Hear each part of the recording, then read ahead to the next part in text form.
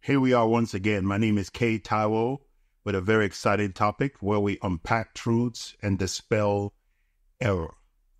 Today, we're going to be talking about a very, very important subject because how you see Jesus determines what you make of his mission and what he says about himself. Interestingly enough, some have said that Jesus is a liberal. Think about that. Jesus is a liberal. How do you reconcile scriptures with the label, Jesus is a liberal? Do you believe that? Well, some people actually do. I remember some time ago, a pastor made the assertion that Jesus is a liberal, and I pushed back.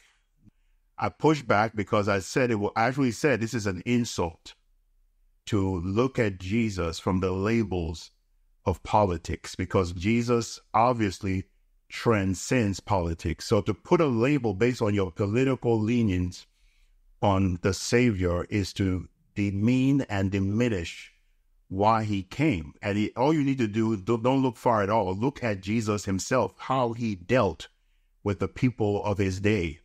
And you will know that Jesus cannot be subject or be confined to labels such as liberal, Democrat, Republican. These are world systems. And Jesus did not come to establish a worldly kingdom. He came to bring the kingdom of God, to make it accessible to people on earth. So it is a fallacy to even dare think to call Jesus a liberal, a progressive. And more importantly, what we need to do is see Jesus from in light of his mission, and also from the scripture. What did he come to do? What did God send Jesus into the world to do? Obviously, John 3:16 is a very well-known verse that says that God so loved the world that he gave his only begotten Son, that whosoever believeth in him should not perish, but have everlasting life. The next verse in 17 says that God did not send his Son into the world to condemn it, but that through him the world might be saved. That is the mission of Jesus. So why would we confine him to a label? Now, there was a site called churchtimesco.uk.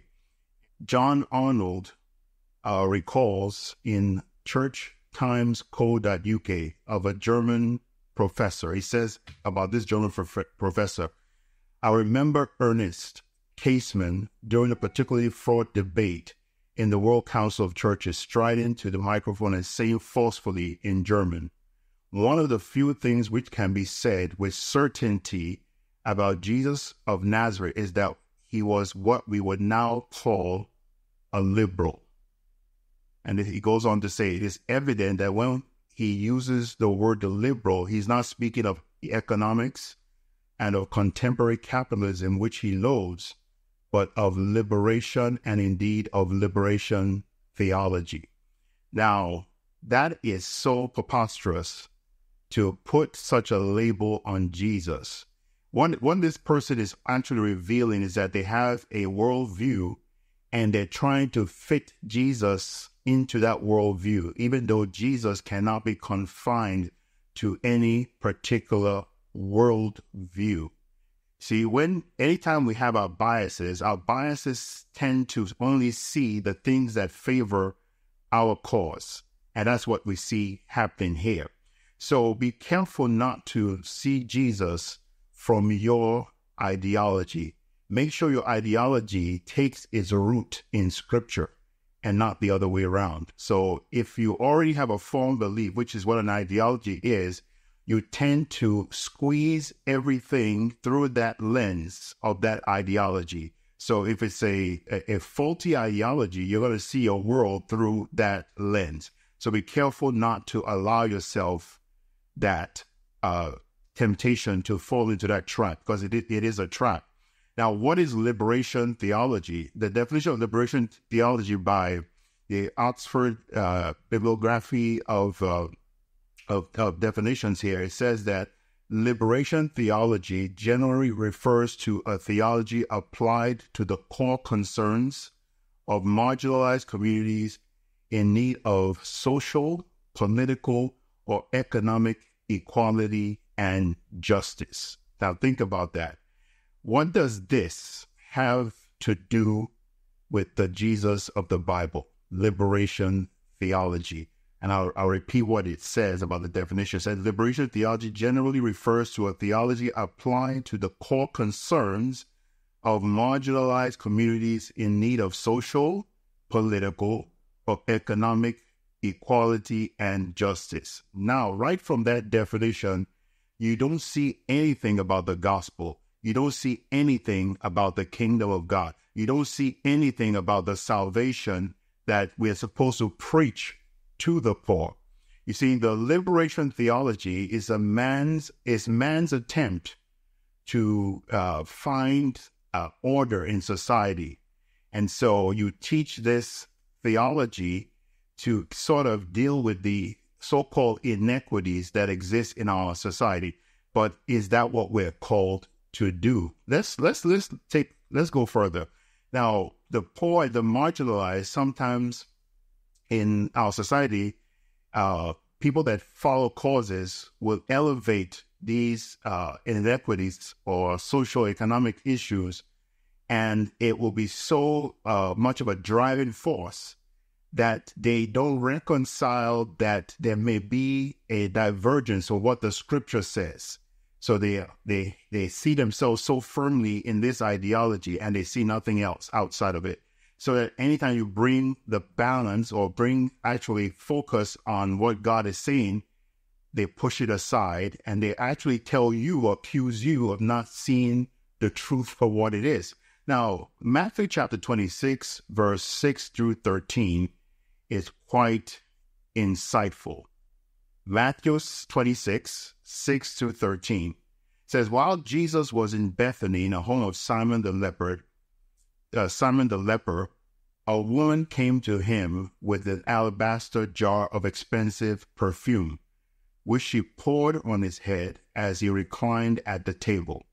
When the disciples saw this, they were indignant. They were obviously upset. They were angry. And so it goes on to say, why this waste? This perfume could have been sold at a high price and the money given to the poor. Aware of this, Jesus asked, why are you bothering this woman?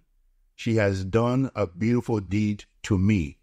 The poor you will always have with you. Now think about that. Why would Jesus make such a statement? The poor you will always have with you. I'm going to read on and then I'll come back to explain that. But you will not always have me. By pouring this perfume on me, she has prepared my body for burial. Truly I tell you, wherever this gospel is preached in all the world, what she has done will also be told in memory of her. Now let me go back to that word. The poor you will always have with you. What this simply means, and look at the contrast. The contrast there is that Jesus is elevating his burial and subsequent resurrection at a higher level of degree to the poor, which means the poor have been around for multiple generations, forever, let's put it that way, since man fell. So Jesus is saying that my mission to die for the world, the gospel message supersedes any needs that have existed absent from knowing him as our Lord and Savior. Everything else, look at the world, even since Jesus has died and was buried, resurrected, and is back in heaven, still we see that the poor are still with us. So it will be wrong in 2,000 years later to elevate the needs of the poor apart from the gospel. In other words, while we should and must cater to the needs of the poor, we can't elevate the needs of the poor above the gospel. In other words, we should help the poor, but make it also a conduit to reach them with the gospel. The gospel of Jesus Christ is not to change the social, economic, political system externally by focusing on a liberation theology. That's not our mission. We're not called to do that. That's not what Jesus was called to do. And how do I know this? Even during the time of Jesus, you can identify things as injustice. And there were factions and groups. You had the Zachari. The Zachari were an offshoot of the Zealots. The Zacharis were not just anti-Roman occupation. They also were opposed to anyone who was Jewish that supported the Romans. So what would they do? They would attack both Romans and Jews that supported the Romans. And what did they do? They called Zachari because they hid daggers or knives underneath their robes. They will mingle in the crowd. They will slash someone, kill someone, and then bury the dagger and just disappear among the crowd. That was their modus operandi. And that's what they did. So they were opposed to occupation. They were opposed to oppression. This came later out of the Zealots. The Zealots were there during the time of Jesus. In fact, one of Jesus' disciples is identified as a zealot.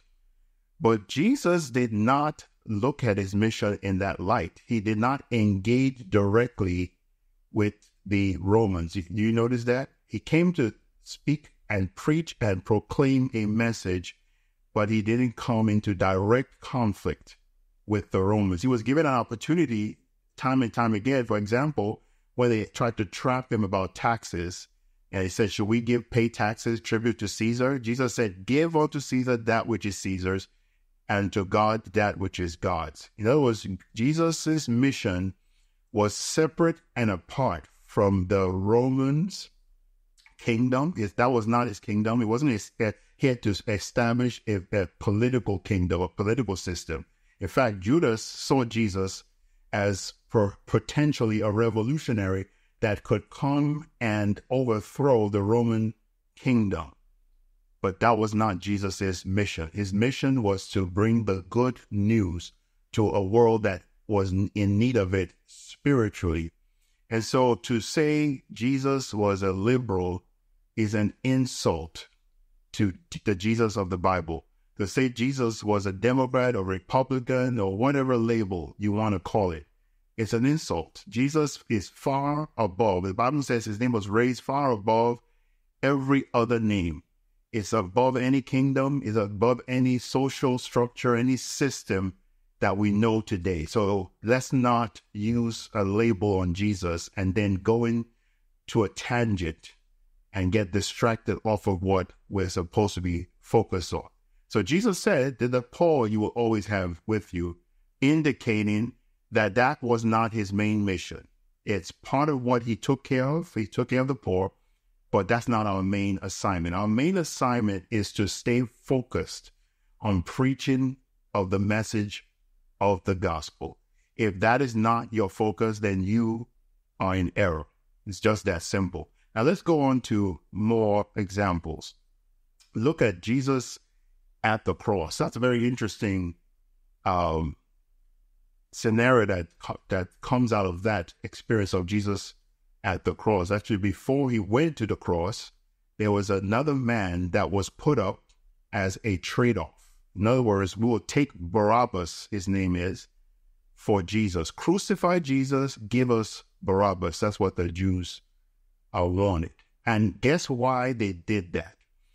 Up until a certain point, Jesus was well loved by the masses, but at some point they thought that Jesus would be the revolutionary to overthrow the Roman Empire. And you remember when they welcomed him, we know it as Palm Sunday, they welcomed him, they shouted Hosanna to Jesus as he came in on a donkey into Jerusalem.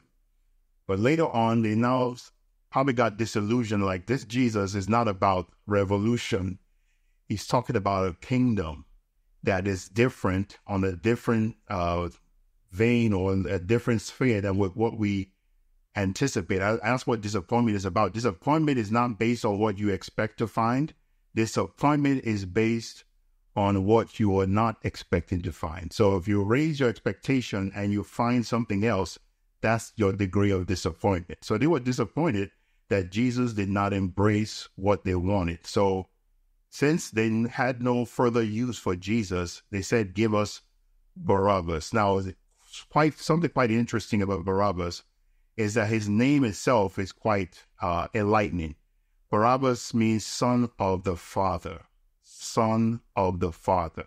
Some ancient translations or historians actually say that the first name of Barabbas was actually Jesus. So Jesus, son of the Father, is put against Jesus of Nazareth, the Son of Man, the Son of God. But who did the people pick? They picked Barabbas over Jesus. They picked Barabbas for this reason. Let me read why they picked Barabbas. According to Ray Stedman, all the gospel writers tell us of Barabbas. He was a bloodthirsty revolutionary, hard-nosed and bloody-handed. He was a murderer. The interesting thing about him is his name, which means son of the Father. And in most dramatic historic coincidence, according to some old manuscripts, there is some evidence that his name probably was Jesus Barabbas, Jesus the Son of the Father. Now, Mark 15, verse 15 reads, wanting to satisfy the crowd, Pilate released Barabbas to them. He had Jesus flogged and handed him over to be crucified. So we see that Barabbas was a revolutionary, one who actually did the bidding of the fellow revolutionaries, the zealots that wanted to overthrow the Roman Empire, because the Roman Empire was a stain on the dignity of Israel. So they saw themselves as a political force to overthrow and restore dignity to Israel. But Jesus had a different path, and when they no longer saw the use for what Jesus was about, they said, give us Barabbas, give us the bloodthirsty revolutionary. He fits the bill for our agenda. So that's quite interesting.